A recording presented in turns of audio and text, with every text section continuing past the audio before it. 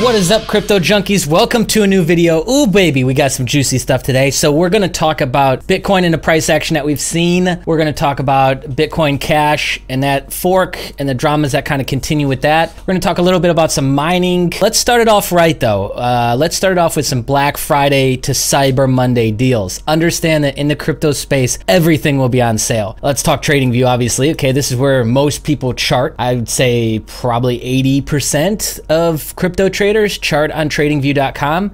Right now, 60% off. 5 more days left. 5 days, 5 hours as I'm literally shooting this. It's a Black Friday continued through Cyber Monday, Cyber Week type deal. And it's a good deal. It's the same thing they ran last year. And you can pick up, I would say pick up the yearly, because buying it in the year spurts works out perfect, because then you can bridge it from Black Friday to Black Friday deal. And it's not bad, like 60% off, like Jesus. You know, that other 60%, you know, you can go and do other things with, of course. Who else has got sales? If you haven't picked up your Hasspot, I know that we haven't talked about that in a while, but Hass Online, however you want to pronounce it, they are running a 40% off deal for Cyber Week. So basically Black Friday, Cyber Monday, Cyber Week. It's like a whole week of cyber deals now, okay? They're running 40% off. I don't know of which licenses, but that is probably the best time to pick that up. Honestly, outside of like a Black Friday deals and like a 30-40% off, like you're never gonna see that. I'm assuming everyone's gonna be running Black Friday sales, so if you scoop a year, you can bridge Black Friday to Black Friday deal. Not bad, right?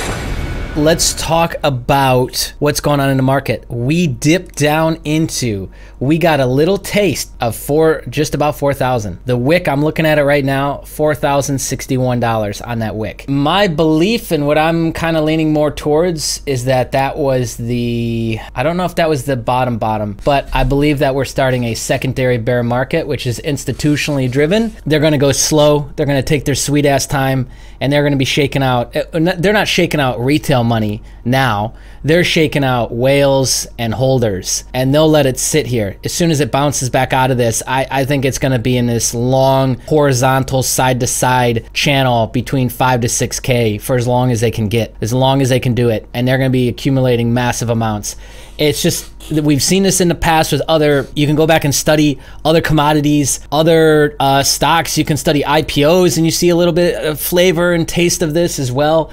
This is just what's happening. Interestingly enough, the backed BAKKT launch by ICE got pushed back till January 24th, so right on time. We've got panic selling start, and so let's just continue to add more shit on top. We've got right in front of you, what you see on the screen now is Zero Hedge and Bloomberg both ran pieces within the last 24 hours. Zero Hedge rarely talks about crypto, man. Rarely talks about crypto. So more staged pieces, hit pieces on Bitcoin to further push the price down. Here's a tweet from John McAfee. Go ahead and read that really quick if you want to. This is a little bit off because, yeah, Bitcoin Cash is down now 40%, sub $200. ETH is sitting in a $1.30 still, which is crazy. Ripple's holding on pretty strong, which it should be interesting when like everything else is bleeding and your coin isn't, especially when you look at a coin like Ripple. It kind of just proves that it's not a decentralized cryptocurrency, but in fact a centralized cryptocurrency. Definitely one of the lowest losers, if that's even a way to put it. Bitcoin is now, I believe, 20% down. But yeah, it bounced back out of that. That was just a wick that touched down into 4,000. What's it at right now? We're floating in 42 to 4,300 right now. Interesting. I don't know. I didn't read this. It's probably garbage, honestly. Zero Hedge does good stuff, but their ability to cover Bitcoin hasn't really been that great historically. So this is numbers touching all the way from before October 2017. Yeah, it just talks about how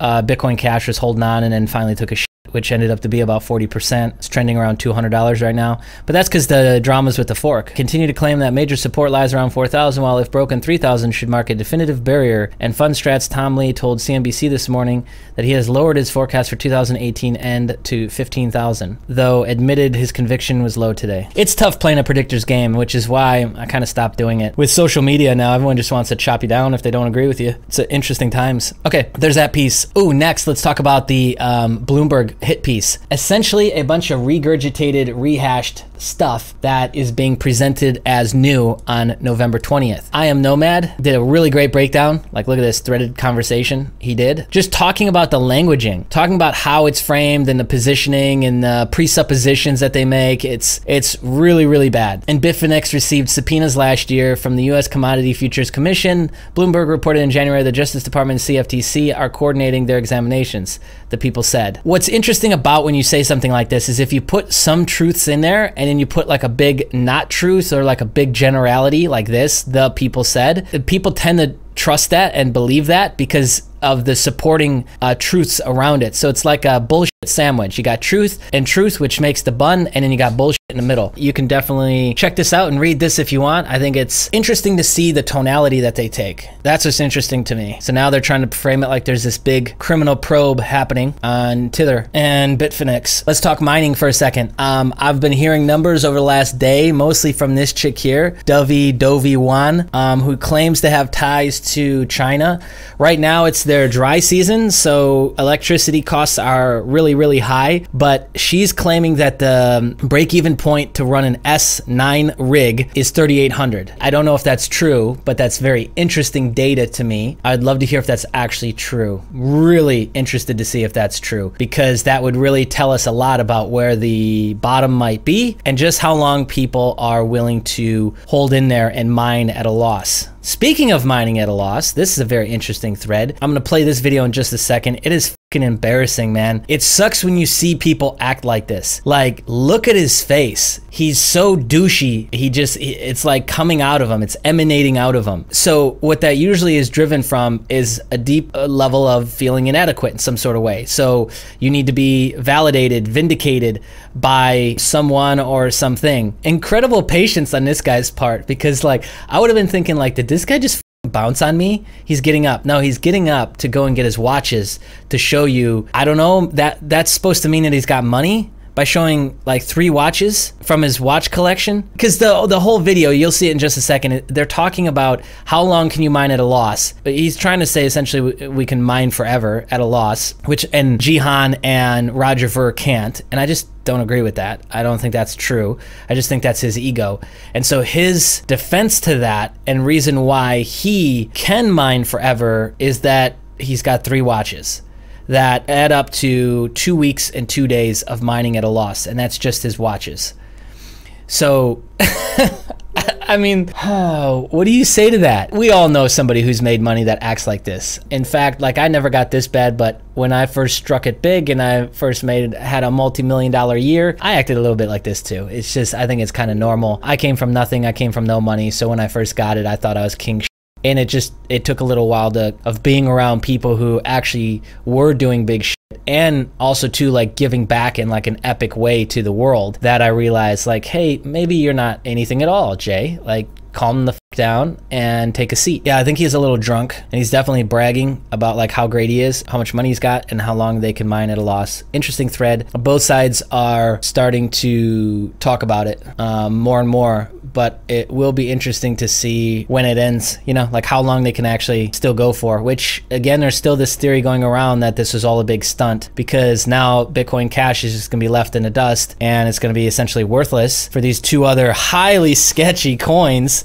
Kraken even sent out an email the other day essentially saying like, hey, we're supporting ABC, and I believe they're supporting SV as well, but it's sketchy as f is what they essentially say, which is very funny to me. They were using languaging all but that. Like, it was very open and revealing kind of conversation about how they felt with these 2. And they ended it with a disclaimer that it's extremely high risk, especially with these 2, to trade them, hold them, and do anything with them. So also too, like, where does all the tech, where does all that go? Because we've got like Calvin Ayre and Craig Wright on the one side, which has N-Chain. And so does that mean all that goes with them, and then all the patents? And now we've got ABC has nothing, but Bitcoin Cash had a ton of adoption, like not a ton, but you know, a couple dozen merchants, businesses, platforms that were like integrated with it. I'm just wondering how all that's going to actually shake out. At the end of the day, was this really necessary? I would have really liked if at some point they just sat down and had like a really logical conversation, even in the midst of like, I guess I'm getting ahead of myself. Maybe some of these people, cough, cough, Craig Wright, are just that impossible to talk to, and it just couldn't happen. It couldn't work to talk through this logically. I want to know about the hash war, not on, you know, my or your preference.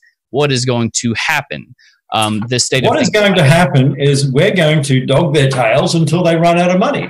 And then they're going to start selling, and we're going to dog them longer, and they're going to sell and sell and sell. And eventually they'll run out of money. Then we do something. But the ABC side actually has activity. So, I mean, are you going to mine SV at a total loss until those coins are actually valuable? You think this is a lot of money? I mean, do you think it's a lot of money to Roger and Jihan? Yes. Well, it's a lot of money to everyone then. No. They're two different questions. How so? A lot of money to one person isn't a lot of money to another. Well, okay. I mean, can you give us some rough numbers? Like how much more money would you say that y'all have on that side? All right, go for it.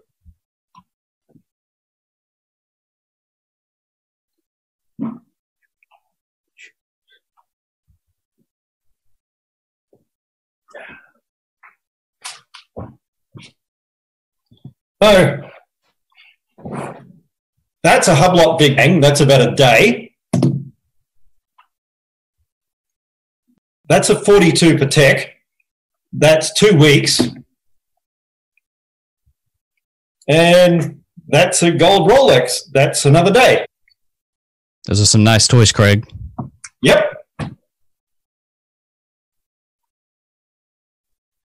So, I mean, in the context of what we're talking about, I would say that's pissant money as well. So I'm talking large numbers here. How much more money are y'all willing to spend than Jihan and Craig? Because, I mean, a Rolex, I mean, those are toys. Well, I mean, why don't you care, though? You just said that you were going to dog them. So how exactly are you going to dog them? Interesting, nonetheless. But that's all I've got for you. Oh, actually, I don't. I lied. Let me headline hunt for just a second. We've got a few interesting pieces. Italian security watchdog ordered cease and desist orders on several crypto-related firms, 3 of them to be exact, 3 I've never heard of, for reportedly unauthorized financial activities. That's the normal thing that the Europe and the United States are going after people for, unlicensed securities. Okay, TrustWave's cybersecurity team has reported a case of crypto-jacking malware stealing computing power from visitors to the website of the Make-A-Wish Foundation. That's just dirty, man. That one just feel kind of gross saying it, right? Make-A-Wish Foundation, you're jacking them for mining power? Man. Tom Lee, you already heard it. He dropped his prediction, his year-end Bitcoin prediction to 15,000. Vaynerchuk or Vanik, whatever. The guys who are filing for the ETF. So a subsidiary has launched a BTC index based on US price feeds from major over-the-counter liquidity providers. I mean, the biggest news is that, holy shit, the whole market just crapped on us, and the drama is still going on with Bitcoin Cash hard fork. So that's why you haven't gotten much news out of me in the last day, because it's essentially all the same shit, but just with a little bit more information now. So I don't want to keep reporting on the same thing over and over and over again, even though maybe I should just to get some views. Nah. Okay, guys, that's it. Thank you so much for tuning in. If you liked the video, go ahead and click the like button. If you want to interact with us, go ahead and place a comment underneath the video. And if this is your first time to the channel, click the subscribe button. Go ahead and do it now. And click the bell notification so that you don't miss out on any future updates. Okay, bye.